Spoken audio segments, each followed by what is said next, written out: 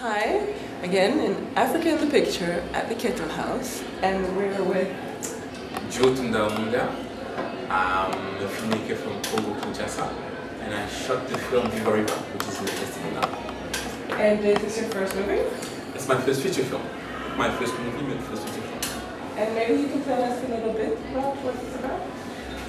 VIVA RIVA is a gangster movie, in the classic sense of it. The good guy, the bad guy, the money. But also it's set in Kinshasa.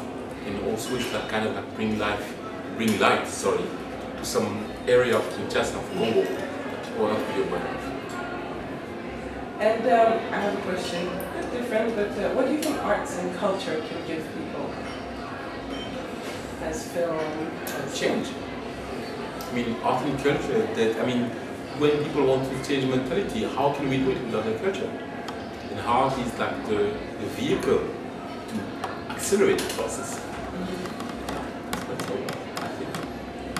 Thank you very much.